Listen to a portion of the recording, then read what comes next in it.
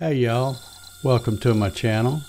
In today's video I'm going to be testing the NBX5040 from NymoLabs by running a program with a very long runtime. It's one of my old favorites, the Aztec calendar. The file for the Aztec calendar has been floating around the internet for years. I don't know exactly when it first appeared, but I ran my first Aztec calendar way back in 2007 and have ran several over the years. People just love all the detail in the Aztec calendar, so when you run one and you show it to them, they want one. I believe the popularity of the Aztec calendar has died down some, but some people have done kind of a takeoff of the Aztec calendar by using Star Wars characters and Marvel comic characters like the Hulk. For this V-carve toolpath part of the project, I'm going to be using a 1/4 inch diameter 60-degree V-bit. I've used this bit many times before and it always gives me lots of good detail. I have the feed rate set to 150 inches per minute. The plunge rate is 25 inches per minute, and I have the manual dial on the router set on 3. So I don't know exactly what RPM I'm running, but I would guess that it's somewhere around 14 to 18,000 RPM. As I was editing this video, I got an email from NymoLabs and they sent me this chart. So I guess I was pretty close to guessing the RPM range. Looks like I'm running about 14,000 RPM plus or minus 10%.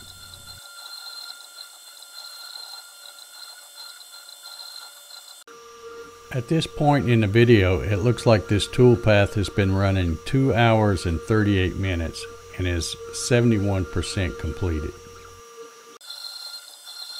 As I watch this program run, I think I could have set the plunge rate much faster and it would have cut down on the cycle time. As you can see from the video, there are lots and lots of Z-axis moves up and down, which is why this program takes so long to run. I googled Aztec calendar to see what would pop up, and I found this picture of what they're calling the Aztec Sunstone. It is in the National Anthropology Museum in Mexico City, Mexico. The NymoLabs 5040 CNC has now been running 3 hours and 36 minutes, and the controller is showing that this toolpath is 97% complete. We're heading into the home stretch. Here is another drawing that I found on azteccalendar.com, and it explains what all the different symbols on the calendar mean. Finally, the V-carve toolpath is finished and the runtime was 4 hours and 1 minute. I'll change the bit and re-zero the Z-axis to cut this out. My material is 3/4 inches thick, but I don't want to cut all the way through and cut into the spoil board. So I'll just cut down to 0.7 of an inch and cut the rest of it out on my bandsaw.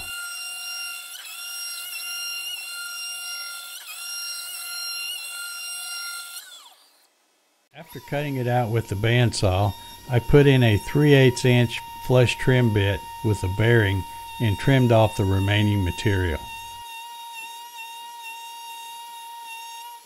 So how did it turn out? I think it looks amazing. The NBX5040 from NymoLabs ran this 4-hour plus project without missing a beat.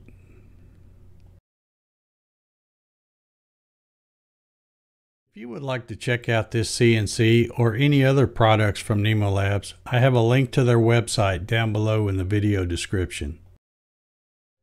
If you would like to see my other videos about this NymoLabs CNC, check out the playlist link down below in the video description. If you would like to purchase one of these machines and help support my channel, please use the Amazon affiliate links down below in the video description. If you enjoyed this video, please hit the thumbs up button, and if you haven't already subscribed to my channel, please consider doing so. And until the next one, thank you very much for watching.